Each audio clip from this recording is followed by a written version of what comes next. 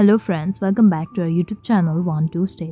Today in this video let's learn about how to hide comments on Reddit. So let's get started. At first let's get into Reddit app. So here it is. Now we need to go to our post. For that simply click on this profile icon in the top right corner and click on my profile. Here we can see our post, and if you click on comments we will be able to see all the comments we have done yet. Click on the comment we want to edit or hide. Simply click on three dots. Here we can see there is no such option as hide, and we cannot get the hide option in Reddit.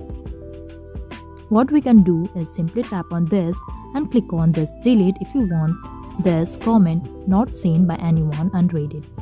And if you don't want to delete, we can simply make our account private. For that, let's go to the setting, click on settings and click on account settings.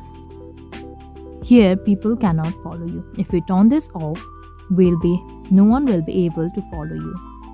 And you can turn off the chat and messaging permission as well, after which your account will be private. Doing this, your account won't be seen by anyone, after which your comments as well will not be seen or remain hidden.